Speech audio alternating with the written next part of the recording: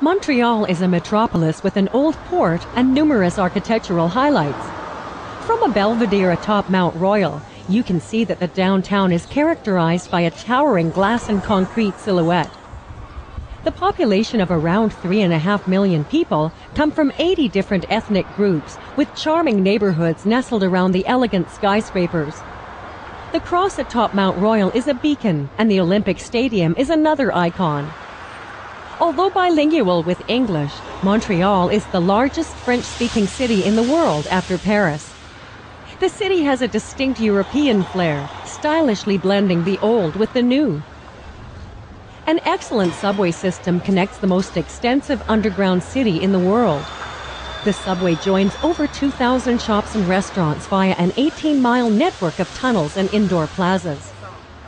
The fashion industry flourishes along the streets of Saint-Denis, Laurier, and Sherbrooke. Designer boutiques take their place alongside Canadian designers in this multi-ethnic crossroads that also has great markets. I think they're sweet. Good strawberries. You can't visit Montreal without sampling a bagel or dropping by the famed Church of Brother Andre. Located in Old Montreal, Notre Dame Basilica was the location of Celine Dion's wedding. The area known as Old Montreal has been a popular center since the city was founded in 1642.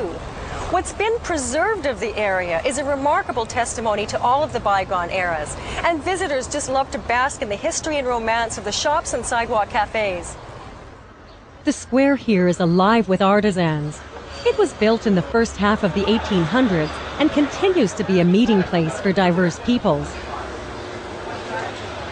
Visit the Montreal Museum of Archaeology and surrounding parks. Grand Victorian homes and quaint ethnic districts bring character to a city that likes to play outdoors and was named the #1 city in North America for cycling. With an ideal situation on the St. Lawrence River, boat tours give passengers an original encounter with the history and geography of Montreal.